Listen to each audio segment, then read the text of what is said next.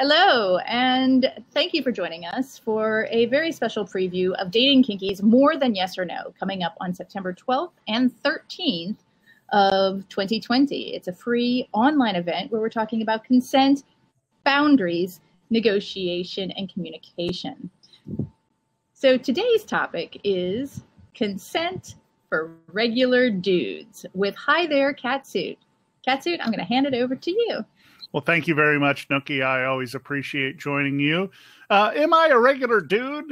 Maybe, but one thing I do know is I have 57 years of life where I've seen the dating world go from the simple courting of the 60s and 70s with my parents to the 80s and 90s when we were all just hip and going to discos. And now we've evolved into things that are just totally new to me and to a lot of folks.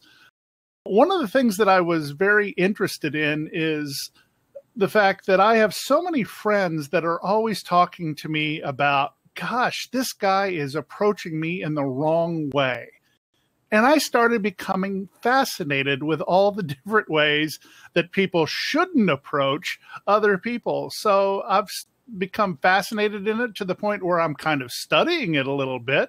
And that's why Nookie and I are talking about this, because I've been in the scene for quite a bit of time now. And I've been seeing the things that happen on fet sites. I see things that happen on regular dating sites, and I hear a lot of horror stories. So we're going to talk about some of the good things today.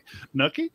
And real quick, before you pass this back to me, you're also, you're not just researching this, but you're also essentially about to put out a podcast all about approaching people and coming to people where they are, essentially what they want, which really ties in with consent. I'm looking forward to starting that podcast in October in association with Dating Kinky, of course. It's called What Women and Other Wonderful Humans Want, and it'll be a weekly podcast where I speak to women and other wonderful humans about how people approach them, the do's, the don'ts, the horror stories, the good stories, and also trying to learn a little bit about them as well, so they can have a little introspection as to why people might approach them in the way they do. I'm not looking for a date, but I want to help other people who are, especially guys who want to know the right way to approach women and other wonderful humans. Yeah, see, I think that's just brilliant. So, hi, for those of you who don't know me, I'm Nookie Notes, or you could just call me Nookie, and I am the founder of Dating Kinky. And my pronouns are she and hers, and I have been passionate about love, sex, romance, dating, consent, and how to get it all right for well over a decade now.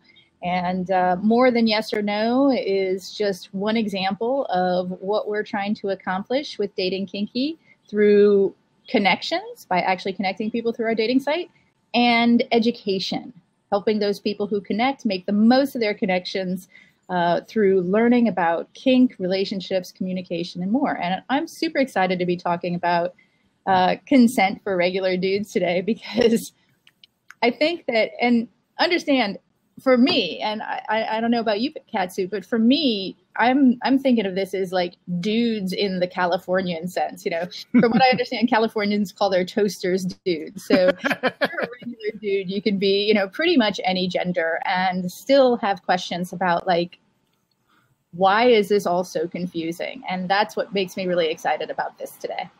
And the reason I love that you called it dudes is a lot of the things that I hear from other people make me just want to go, dude. So it's so perfect for this. So let's jump in, shall we? Absolutely. So it all starts with respect, to treat others as you want to be treated. Okay, that's our show. Good night, everybody. No, seriously, it's that simple. But Nookie, you brought up a wonderful point that it's not only just treating people with respect, it's treating people the way you might treat somebody else. In the case of women, like your grandmother or your sister.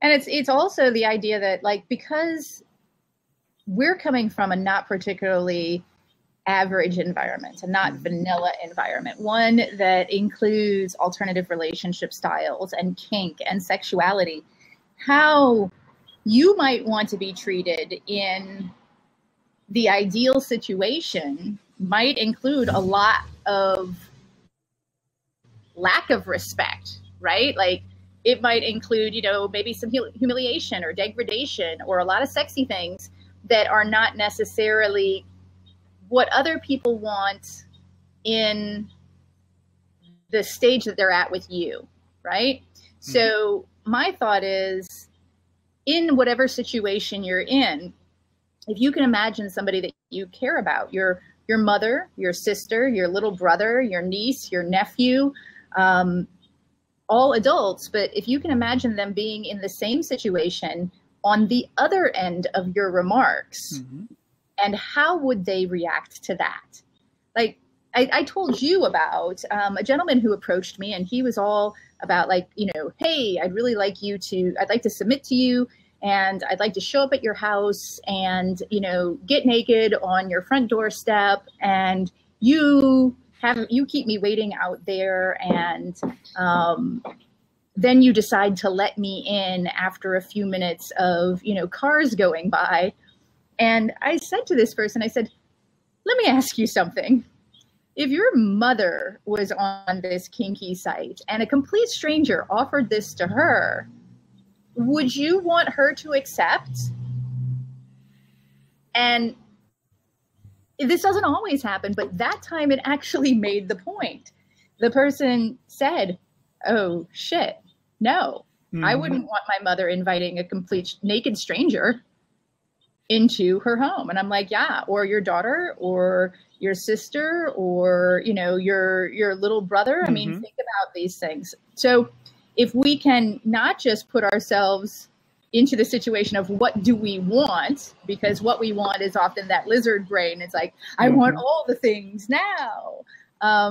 But what is reasonable to engage with another human at this stage of our progression?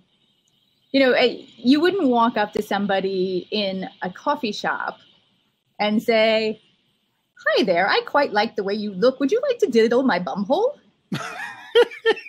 I love that, by the way. The expression, actually. Well, you know, this is exactly the same type of thing that I get on a regular basis. People are like, oh, hey, I looked over your profile and you're really hot. Would you like to peg me? No. Hi, my name is Nookie. What's your name? Hey. That's the one I love. Hey. And that's the entire note. You don't know how many. What you doing? Yeah, what was she doing? But communication is absolute key for all of this. And there's fear and confusion when it comes to communication. I mean, it's important because our relationships have changed. We've gone from a world where you text and you message instead of talk. Now, I talk about the fact that I've had 57 years and I could never imagine texting and messaging when I was in my 20s and 30s. I mean, the first thing I ever had was Prodigy, which was even before America Online and tied right there with CompuServe. And yes, you could send messages, but that was kind of the start of it. People talked on the phone. People talked to each other in person. And we have lost so much of that.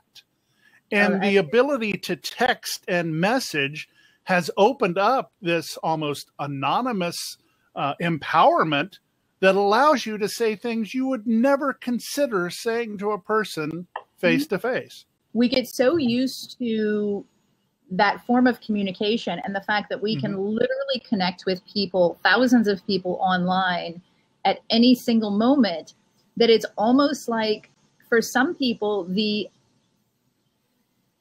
names on the screen stop representing actual human beings to them, but instead represent hopes and ideations and fantasies for fetish dispensing or love, even, or, you know, human connection in a very specific way that our head is like, this is how I want this to happen type of things. For instance, my name, hi there, Catsuit. Mm-hmm. It is a character of sorts because it is the mindset that I have. It's a name tag, first of all, and it's a complete sentence, which I love. But the fact is, it is a character that I get into when I want to be in the scene. Yeah. Am I Catsuit 24/7? No. Are there parts of Catsuit in the person that is me? Yes, very much so. But the fact is, especially on FET, and I think that's where a lot of the egregious things happen. And it'll happen on Bumble and Twitter and OkCupid as well. But when you're talking to somebody, you're talking to somebody who is looking to escape from their average everyday person. At least they're on FET. When you're on one of the regular dating sites, they're looking for somebody that they can connect with. It's never about you. It's never about the person sending the message. It's about what the person receiving the message wants. Right. And everybody's always talking about, well, yes means yes. No, yes does not mean yes all the time. There's a difference between yes and no. That should be pretty easy. But right. The difference between yes and yes, or yes and yes, is the yes would be given freely. It would be given enthusiastically. It would be given by a person going, yes, I really want to hear this, or I want to experience this. And so many people just are looking for the yes instead of the yes. And I can only do that with a facial expression. Could I do that over a text? Maybe with an emoji. But you don't see my eyes, you don't see my face, you don't see the expression that I can give back to you that tells you, yes, or yeah, or yes. Lots of difference there, Nookie. I think you're right. And I do believe that, you know, we've come a long way in expressing ourselves through text. I mean, I use, you know, smiles and nods and, you know, triple exclamation marks and, you know, emojis and so on and so forth. But I think that what we do via text oftentimes doesn't translate, or online doesn't translate as well to in person. Mm-hmm. And so we might be really good at one realm, but not the other. Right. Right. We might be absolutely excellent at cybering. I don't know if that's even a thing anymore, but I remember that back in the day. That actually happened on AOL. Yeah, and Literotica and so many other places. Even back in the day at CompuServe and Prodigy. But being really good at that, where a lot of people sort of let inhibitions go and do things that they wouldn't normally do in real life or meet space, because it doesn't have the same potential for damage as real stuff does. And so translating from that online, you know, fantasy-laden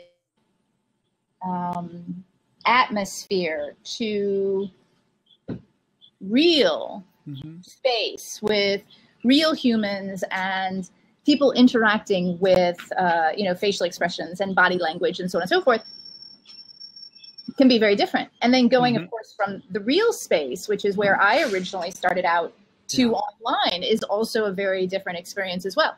So I think it's important to understand that they have, in some ways, very similar rules for consent, and in other ways, incredibly different. The answer, yes, may change as well. I mean, an enthusiastic yes can always change. You can always move towards a no. Sure. And that seems like common sense as well. But the fact is, you know, if you're talking about a scene, it's rarely a good thing for a top to accept a change in negotiations asking for more, because you don't know what state the bottom might be in at that time. They might be in a subspace type thing. If somebody in even a text situation, if you happen to catch somebody while they're drunk and they don't have the ability to be of sound mind to respond to you, yeah, you might get some enthusiastic yeses that weren't really meant for that. And how many people have drunk text? Now, seriously, you have. I just got one the other day. Somebody is like, a friend of mine and I are going to be in Tennessee. I haven't seen you for a long time. Should I stop by on Friday? And then the next day he was like, sorry, that's unreasonable. And I'm like, yeah, you're only like 9 hours away. Stopping by on Friday might be a little unrealistic. And let's always remember that no harm can ever be done from doing nothing. Now, I will backtrack a little bit on that and saying if you ignore people, yeah, that's bad. But sure. I'm talking about as far as action is concerned, because if you are in a situation where somebody wants you to do something and you've said yes to it before, and then you decide you don't want to, not doing it will not hurt anybody. Doing it is going to hurt somebody, quite possibly. So that's always so important to remember. And will you feel good about it in the morning? That's always a great barometer. Or even more immediate, if you leave a scene and go back to the restroom and look in the mirror, how are you going to feel about yourself? And so, and I think that this is going to go both ways. If a guy truly is looking into his heart instead of his head, is he going to be able to go back and look in the mirror and say, yeah, I felt good about doing that? Or is the person who's receiving it going to be able to go back and go, yeah, that was pretty fun. I enjoyed that. I mean, we think with this, we should be thinking with this. A lot of guys think with that. And that's where the problems come in. Well, I think one of the challenges is, well, actually, I think there's two challenges. The first is very few people have really thought about what are their limits, what are the boundaries that they would, put into play if they were given, time to really stop and pay attention to it. And then the other thing is that a lot of times people will go into something and say, oh, okay, well, I'm going to say yes to this because I will get XYZ out of it, whatever XYZ is. It might be they might like me more, or if I play with them now, maybe we'll have a relationship, or whatever it is. And for me, living a life of no regrets means that you do something because you want to do it. So you're giving yourself an enthusiastic yes, right?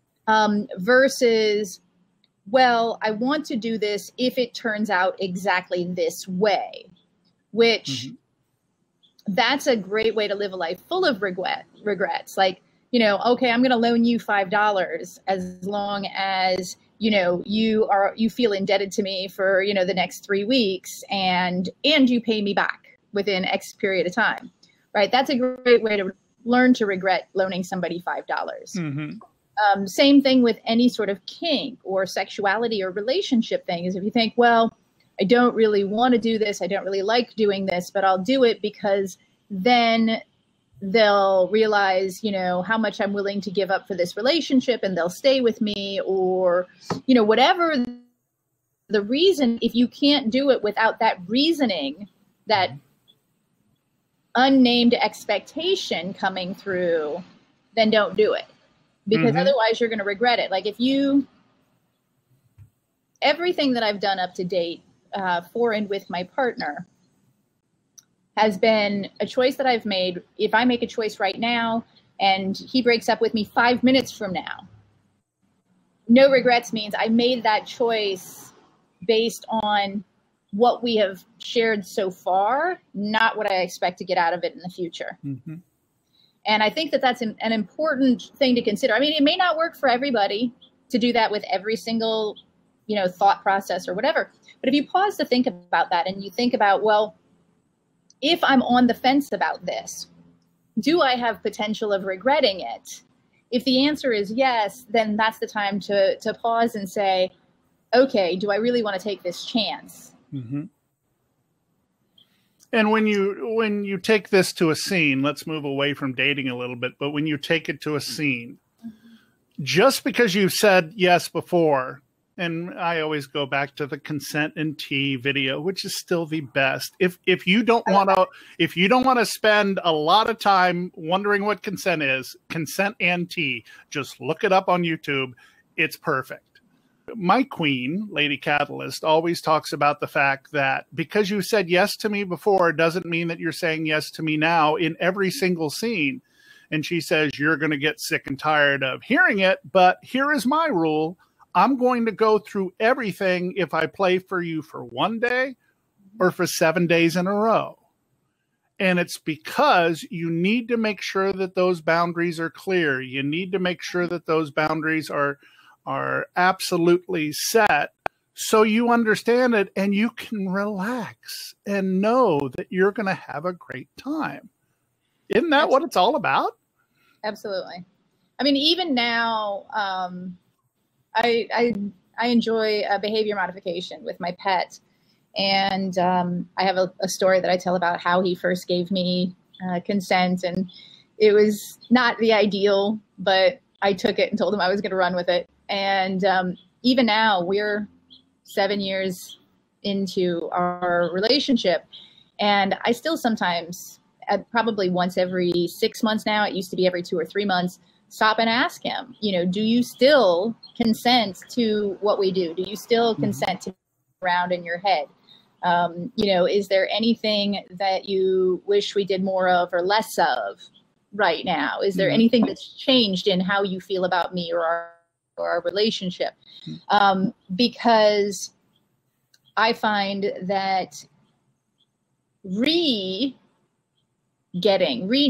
that consent is beautiful, but really, really freaking beautiful. And somebody just sent you a message saying that, yes, they enthusiastically consent. See, that's what that was. Let's see. That's very enthusiastic again.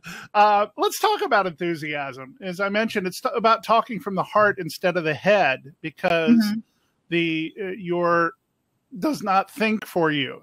And that can be for men or women. That should not be what's thinking. And if you don't know what I'm pointing to, well, that might be part of the problem. And I have you... The goodie bit. The goodie bits, thank you. Not where your brain is. I call it... This is how I think of it, because I love the Spice Girls. It's the Spice Girls rule of consent. Tell them what you want, what you really, really want, if you want to be their lover. It's pretty simple there. But consent really means that you have talked about it. I mean, you can do anything that's a sign that you've agreed to consent, but you have to talk about it to make sure that it's clear. And that goes back to communication is key, because you may think someone has a really nice ass, but assumptions are really ugly. I thought you'd like that one. Yeah. Yeah. It's funny because I was actually just on a conversation on Facebook today where somebody said, ladies, take some time and ask your man what's up, because there might be something wrong and there's a reason some men cheat. And I was like, whoa, hold up. I'm like, cheating? No. Like, if I'm being an asshole and some dude cheats on me, I'm to blame for being an asshole, but I'm not to blame for them breaking their word. Right? That is entirely their choice, and vice versa. If somebody's being a jerk to me, it is up to me to walk away rather than breaking my promise of fidelity if I've given it, right? This is, and I've actually had quite a bit of pushback saying that, no, if, a lot of men cheat because their women are not taking good care of them, and by women saying this as well. And I'm like, no. This is not a responsibility of any gender to manage the emotions of another gender. If you have an issue, you need to speak about it. Mm-hmm. If something is going well, you need to speak about it. If something is not going well, you also need to speak about it. That is no excuse for then you doing the wrong thing. Mm-hmm. As they say, two wrongs don't make a right. I say that if you break your word, if you do something unethical, you can't put the blame for that on somebody else. Somebody else can't make you do something unethical. It is your choice to do it in response to their actions. Mm-hmm. So, and as I said in that conversation, I'm like, so if I get to the point in a relationship where I'm thinking about cheating, that relationship is already over. Because once I get to the point in a relationship where I'm willing to lie to somebody, so much has already gone down. Mm-hmm. That why even bother staying in it? And I think that this is something important to understand, because that's at its core consent, mm-hmm. right? I need to know if something that I'm doing is against your consent. So I can decide whether or not that's more important to me, or your happiness and well-being is more mm-hmm. important to me. And that's where consent crosses over from like the kink and the physical and the sexual and the fun, sexy playtimes mm-hmm. into every single day. We have the opportunity to give and get consent from amazing others. Mm-hmm. And actually, during the More Than Yes or No weekend, Meg John Barker is going to be talking about consent in relationships and building relationships on blocks of consent in order to create more powerful and strong functioning relationships. Mm-hmm. I'm super excited about. I'm looking forward to that. If you think somebody's going to be cheating on you or is cheating on you, have the conversation before it has a chance to happen. If you're feeling bad about something, talk. I mean, there's nothing wrong with talking. Now, I will absolutely give many people the point that sometimes it's hard to talk. Oh, yeah. I hate confrontation. I despise confrontation. I take things personally, but instead of getting angry about it, I just get sad. And that leads to a lot of hurt. But if I had opened up my mouth and said how I feel in the assertive voice, and assertive doesn't mean angry or coming at you. It means telling what you feel, not using words like would, could, should, because those words always throw guilt at it. If you hear, I wish you would do something, that's as easy as saying, I wish you will do something, which you probably won't, because I know you won't. So would you please do it? You should have done that. Yes, you did that, but you really should have done something. You really didn't want to do it and all that. I mean, those words can hurt in themselves. Oh, sure. And I had to go back and actually relearn to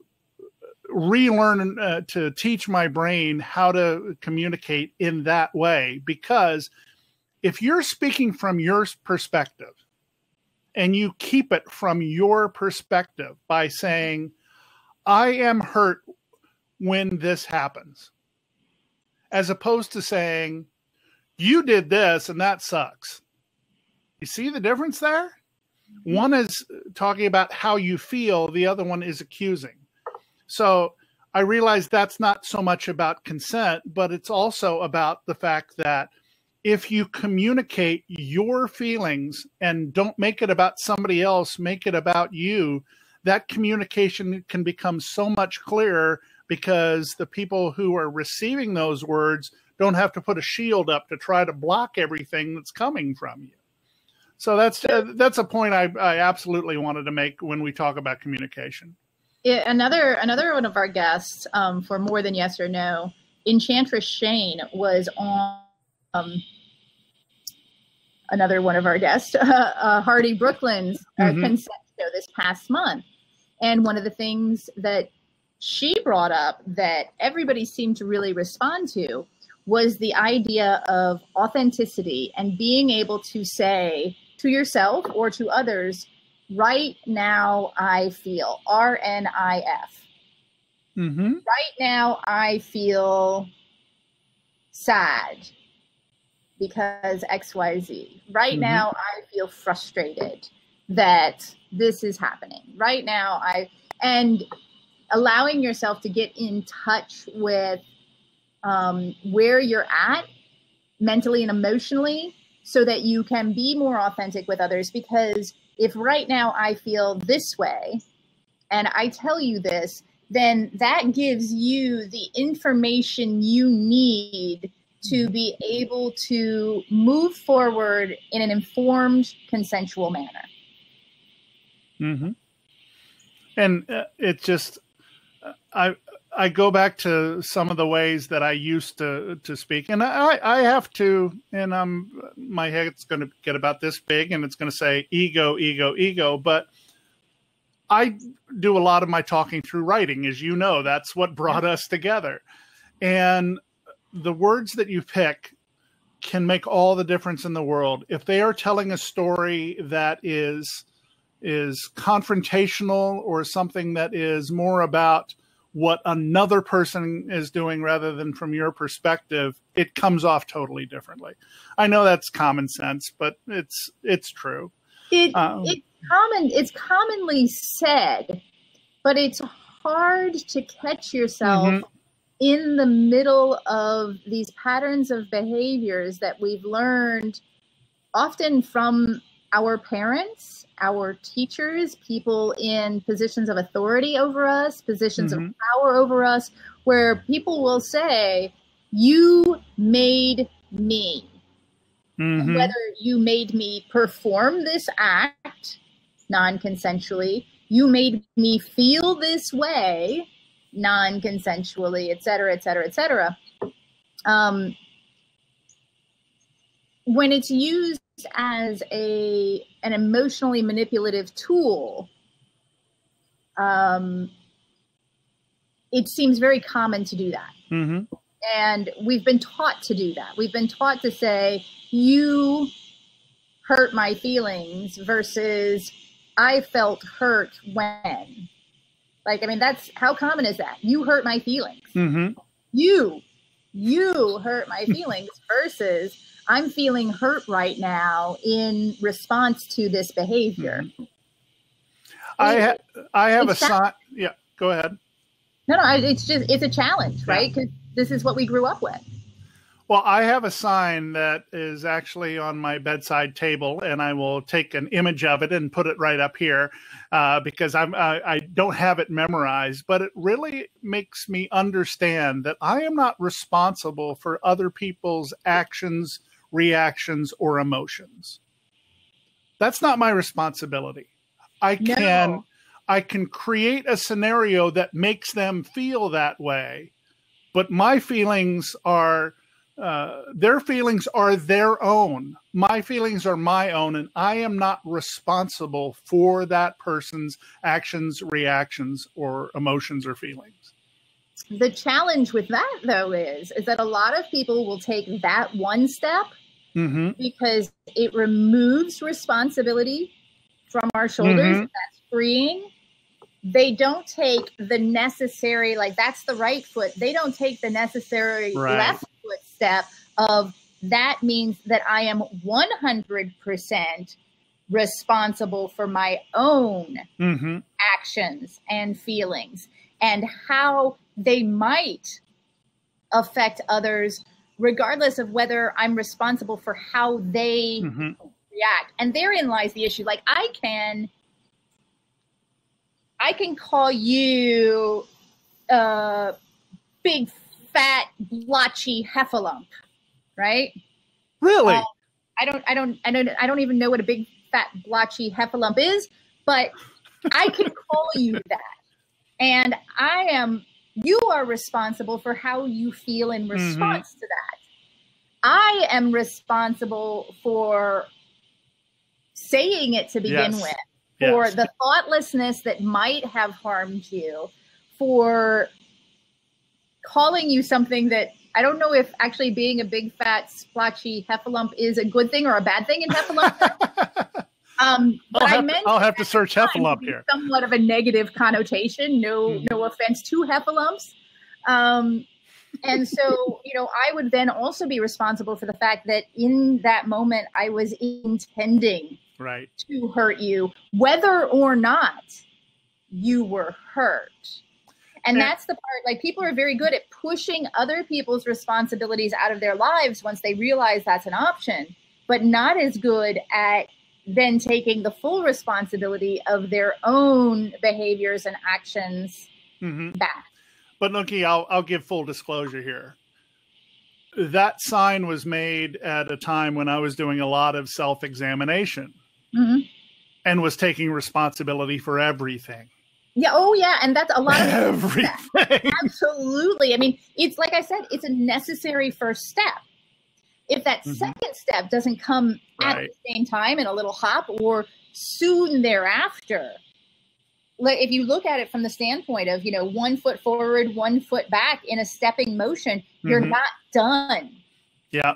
And you're not balanced. Right. And that's the challenge that I'm pointing out, is that when it comes to embodying consent, understanding you're not responsible for other people saying the wrong thing, making the wrong decisions, et cetera, et cetera, et cetera, is one half of an integrated whole. And the other half of that is you are therefore 100% responsible for the things that you do, the things that you say, the pressure you might accidentally put upon somebody else, the mistakes that you make in misunderstanding, and what you actually allow in your life as well. Yeah. And so I wanted to explain, because problem is I took the step you're talking about before I took the other one. And I was stuck in that 100% in the other one, where I was taking responsibility for everything. That's a very people pleaser thing to do. Yeah. Yeah, I'm a little like that. Let's talk about things that please people and things that annoy people, and let's go strictly to the virtual world, shall we? Let's start with that. Being on a kinky or a sex site or anything, or a dating site, does not mean that they want to get kinky with you or with anyone. Oh my goodness. Yeah. So one of the things that I like to talk about is that in this day and age, the fact that we don't have mutual consent built into most of our technology is frustrating to me. So, for example, let's just say FetLife, and I'm not knocking FetLife. I've been on FetLife since the very first year. I think it's a brilliant space for humans of all sorts. It does have its flaws. One of the flaws, in my opinion, is that at least once a week, once every other week, I get somebody introducing themselves to me with their avatar is them like spreading their butt cheeks and gaping their hole. And I have yet to figure out how to actually make any sort of real connection with somebody's gaping butthole.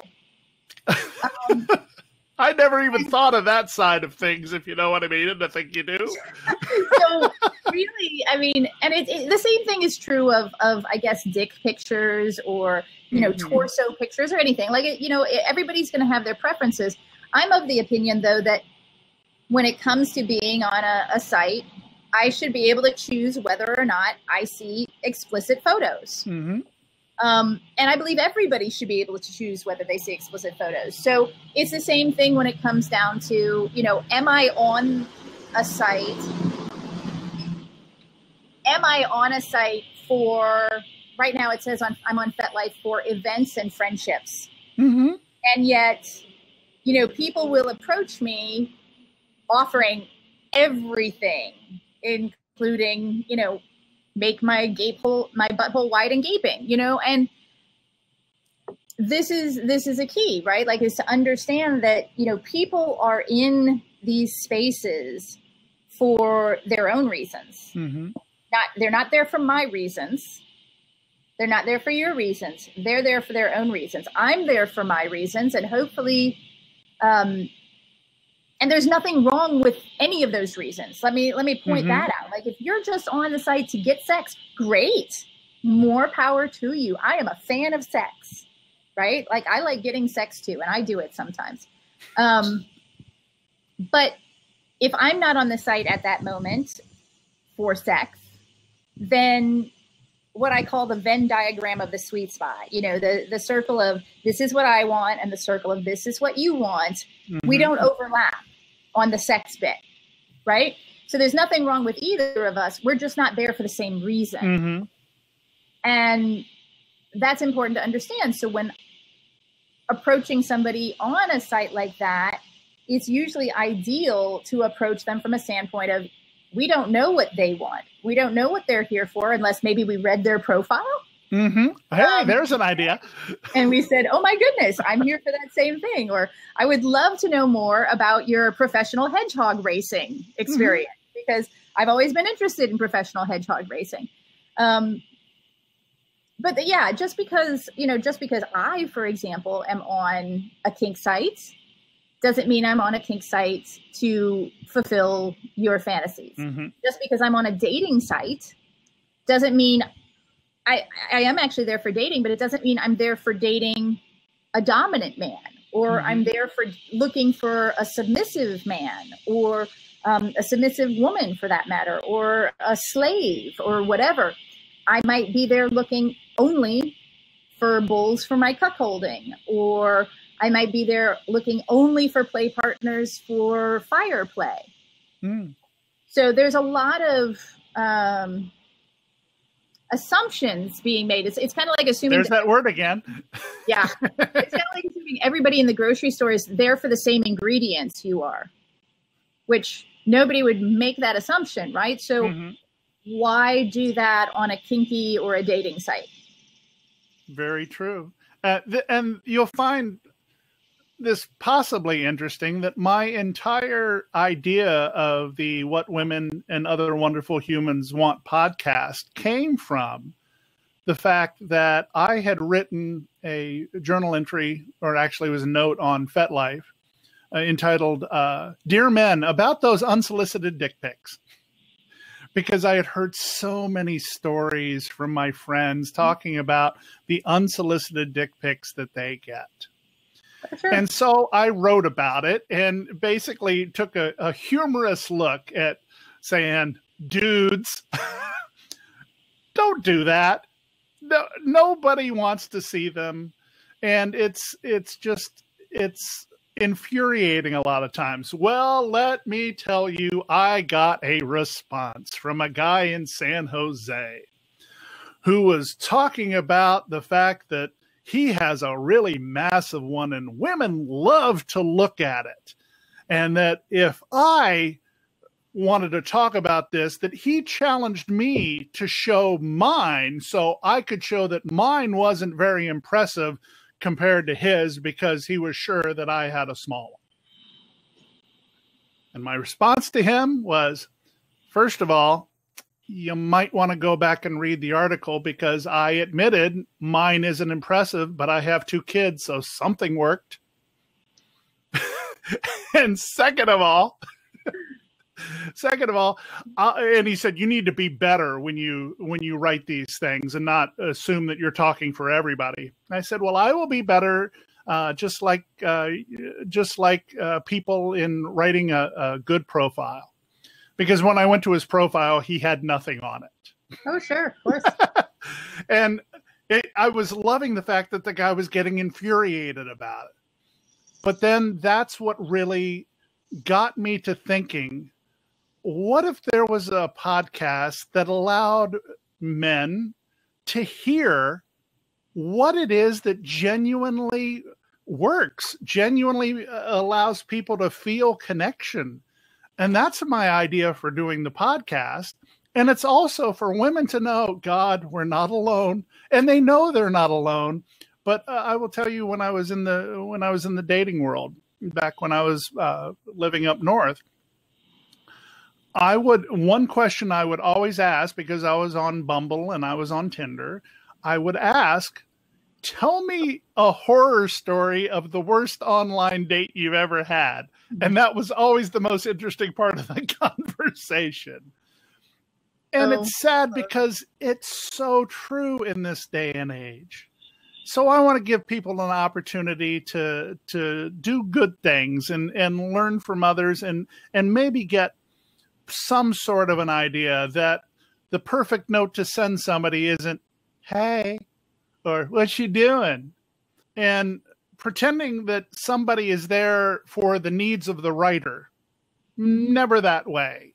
I mean, it's always about the person you're writing to. It's about their needs. If you can help them with their needs, that's great. If you're trying to invoke your needs on them, 99% it's not going to work. I think that's that brings us into a really interesting point, because when you said, the person that you're writing to, it's about their needs. So to me, it's kind of like you're going to somebody else's home. By sending a message, you're going to somebody else's home. You're intruding upon their personal space. So you pretty much need to follow their personal rules. You don't know their personal rules yet. That's why you revert to being pleasant and polite, right? And a lot of people, I think, misunderstand. They think, well, I'm on the internet, I'm doing the writing, this is coming from me. This is, what I get to say. Well, sure, you can say whatever you want. The results will end up speaking for themselves. And when writing profiles, oh yeah, that's when it's okay to talk about what you want. Yes. But it's also important to talk about what you have to give. I mean, these are the things that are good about me. Empathy, vulnerability, kindness. I know there's this big debate about being nice and being kind. I tend to be both. I know some people say you be nice because you want something. No, that's not the case with me. I think the kindness part is the most important part there. But if you let people know, when you go to read somebody's message to you, what's the first thing that 99% of us do? Go to the profile to see what this person is like. So interestingly enough, I actually don't ever go to the profile. Really? Yeah. Even if you're interested in what they said? I mean, not for at least quite some time. Okay. Because for me, so this person, let's talk about how a message gets written. And this is something that's talked about quite a bit, because a lot of people say, oh, I send out tons of messages and nobody ever responds to me. Okay, so let's talk about this. This person who is sending the message, they went through however many profiles, right? Looking at profiles. They went through, let's say, 100 profiles, right? They looked at these 100 profiles, and some of them weren't the right gender, or some of them weren't the right location, or weren't the right sexual orientation or kink role or whatever, but they chose 5 people to send messages to. These numbers are, I'm completely pulling these out of my butt, so just bear with me on this. 5 people. I'm one of those 5 people. Now, I open up my inbox in the morning and I have, let's say, 100 messages. Oh, jeez. So do I then read every single one of those messages and go read every single one of those profiles just to find out if this person is interesting to me? No, I don't. I read through those messages. I answer them either, let's continue the conversation and see what happens, or an enthusiastic, hey, this was a great message, or, no, thank you. I wish you the best. You're going to need it because that was a terrible message. But I feel that if I send a message to somebody, I can't rely on them going to my profile and seeing my relatively long and detailed profile, my 500 photos, my over 1,000 writings or whatever. What I can rely on is the words that I sent to speak for me. Right. Okay. And that's what they have to rely on for me. If their message intrigues me enough to continue the conversation, then we'll continue the conversation. And if long enough that continues, eventually I'll probably make it to their profile. Okay. But it's, to me, it's kind of like I use online very, very much in the same way that I use real life. I go with whatever information is given to me immediately. Like I meet somebody in a bar, I don't immediately have, you know, their kinky vitae, right? Like I get to know them through conversation and interaction. If they intrigue me enough to continue the conversation and interaction to get to know them. If we take a look at this video in 20 years, people might be laughing because I'm guessing that people will be able to wear glasses and just think about, I want to see this guy's profile, and it will pop up right behind them. And while you're talking to them, you can be reading them. And even then, like I would probably not use it. Like, what's the point here? I might use it. Now, here's the funny thing. Now, so if some dude that I felt was a little shifty was like hitting on my bestie, I might use the glasses to peek at their profile and be like, red flag. Red flag, right? Yes. But for myself, I very often say I date people, not kinks. So the message that I get and the conversation that we have lets me get to know the human versus how the human thinks they ought to present themselves on a shelf of, you know, kinky potential for, you know, the next buyer to see.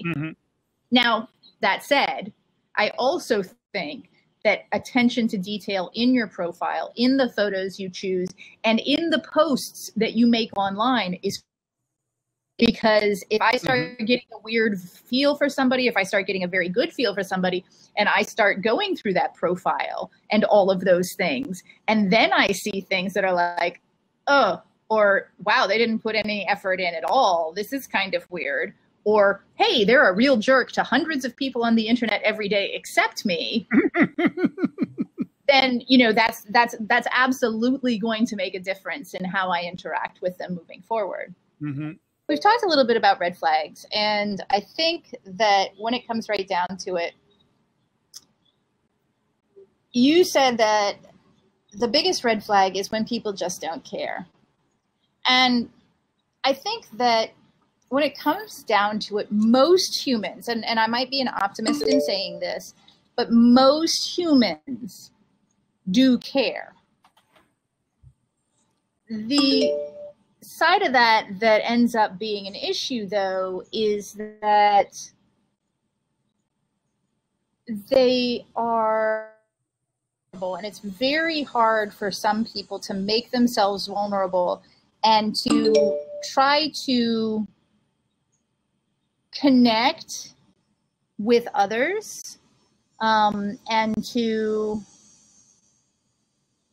open themselves to vulnerability by asking what other people care about in the case that they might find out that they don't care about them or they don't want them. Like, so saying, do you want XYZ? And XYZ includes me, and you might say no. So I care very much about what you want and about what you think, but I kind of push forward anyway because I'm terrified of making myself vulnerable and asking about this thing, which if you turn down, then not only hurts me, but also then gives you power over me. Breaks me in a way. Like, it's so, and I'm not saying that this is an excuse. It is absolutely not an excuse to not do the things that are important. I am saying, though, that these are the types of things that is important, I think, for us to understand, in that, A, we are not raised to consistently work towards consent. We're not raised in a consent-based society. Thus, right? Because our habitual behaviors are what we fall back on when we're not thinking things through.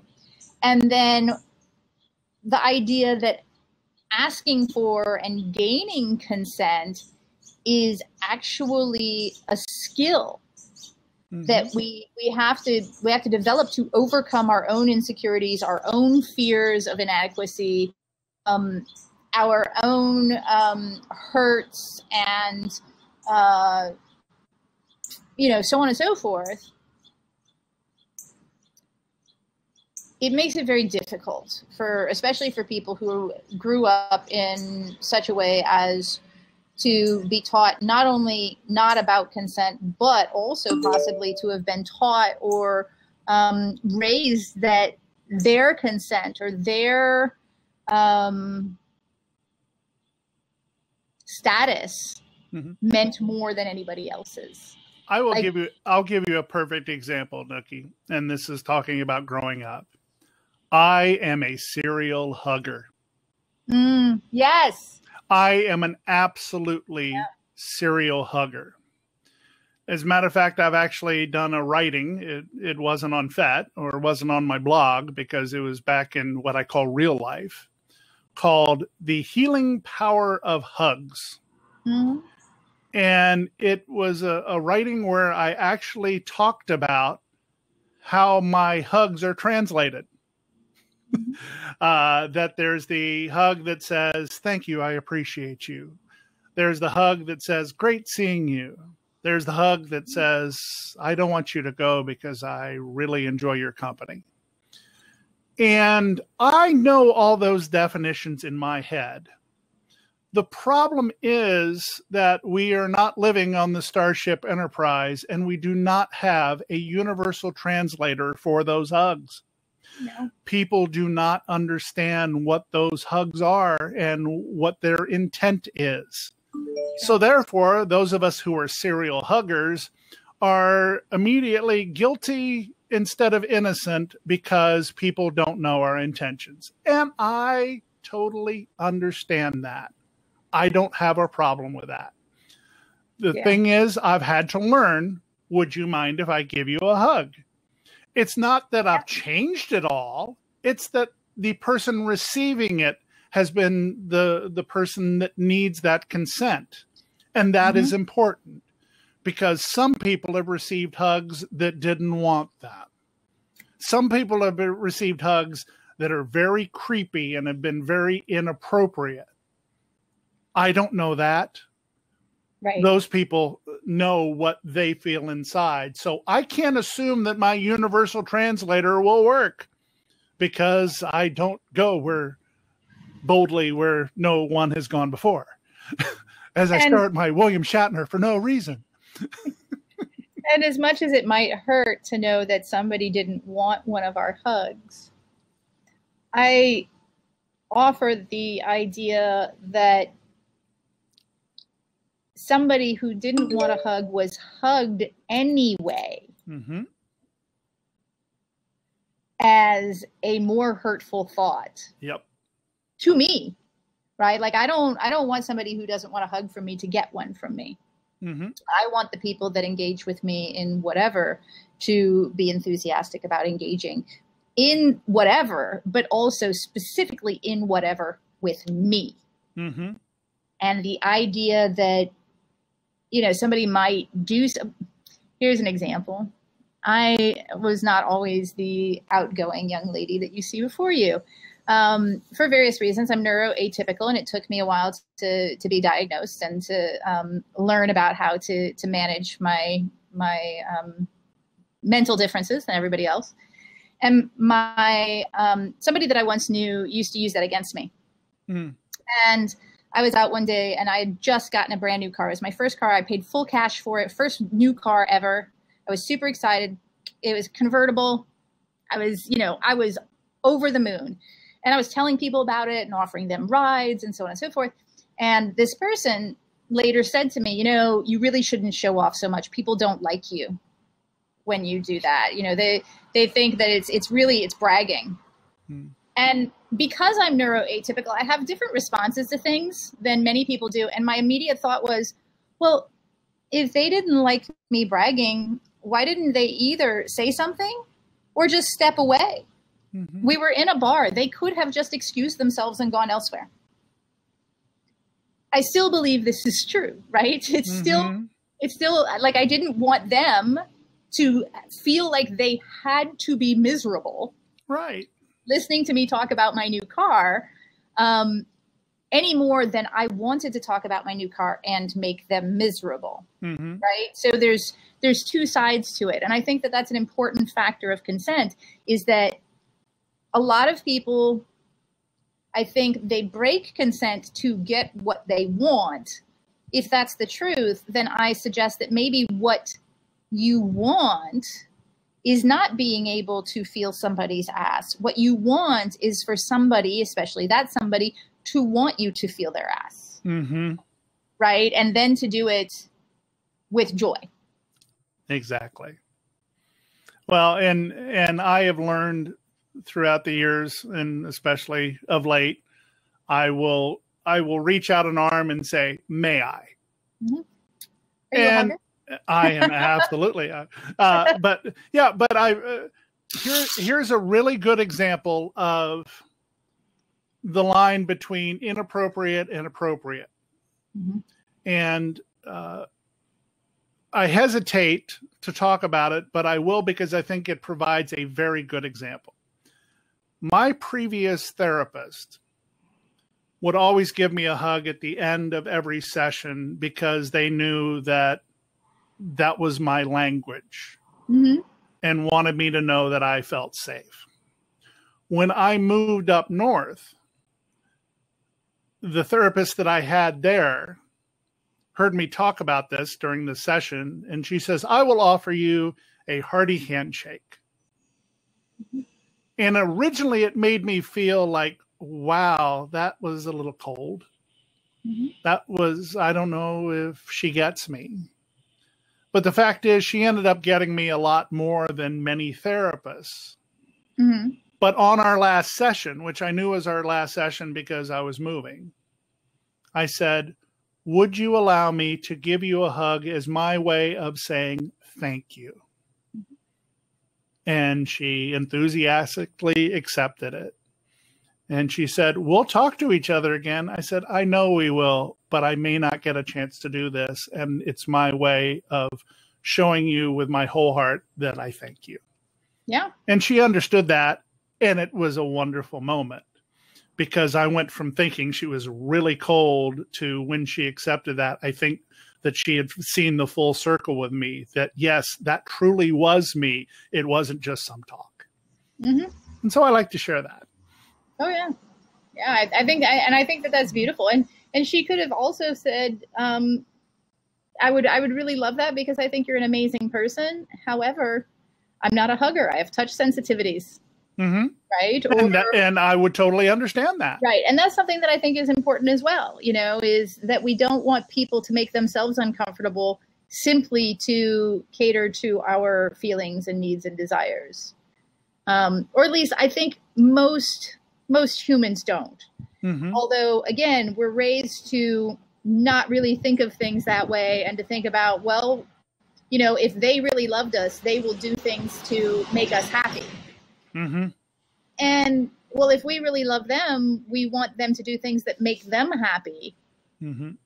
And that's what's going to make us happy. So, again, I think it's just a little consent to me, and the joy of consent is really just slightly changing how we look at the world and the people around us, and coming at it, as you say, with respect is huge. But it's as much a respect for ourselves and our space, and how we would love consent to be a part of our lives, how we would love people to be able to approach us with our thoughts and needs in mind, as much as it is respecting other people and the humanity that they represent. Mm-hmm.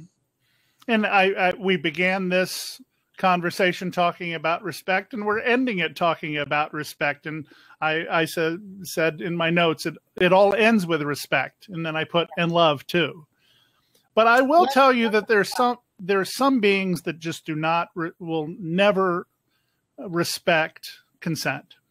Oh, sure. And I leave you with this term. I have had a being that has absolutely spent much of my time since I've moved back pouncing and kneading on my nether regions. And my cat does not go with consent. I could say, I didn't consent you to do that. To you doing that. Just never listens. Non-consent relationship. No. Yeah. And that's where people started hearing me go, I did not consent for you to do that. And then people started going, what's all this consent stuff? So it happens to me in an everyday life. Oh, yeah. Absolutely. Nookie, I've absolutely enjoyed talking with you, and I look forward to the More Than Yes or No coming up on during this great September weekend, the 12th and 13th, is it? Yep. Yes, it is. 12th and 13th of September. 12th and 13th. And if you're watching this afterwards, I hope you enjoyed a little bit of what we had to say, and hope you will join me on my podcast beginning in October 2020. You can get all the details on datingkinky.com. It's called What Women and Other Wonderful Humans Want, and I hope you'll join me every week for that. We've got some great guests lined up to get us started, and we will have a lot more stories as we go on. And thanks, Nookie, for giving me the opportunity to talk to everybody today. Well, thank you for joining me. I think it's been wonderful, and for having me as well in your topic. I mean, this is the type of thing that I don't think we can talk about enough. I don't think that we can go over it enough, and I think that getting different perspectives allows us, I think our consent pictures for ourselves are like patchwork quilts, and they're built up of, who we are as people, our experiences, and then ideas that we bring in from others. Mm-hmm. And that's what More Than Yes or No is about, is the idea that the more we can learn about how others choose consent in their lives, the more that we can choose or not choose how we want to integrate consent into different parts of our lives and with the people that, we love and that we want to be happy with us. Mm-hmm. So thank you all for joining us. Again, join us on September 12th and 13th, 2 free online days of talks about consent with amazing speakers from all over the world. And morethanyesorno.com. It's been great having you.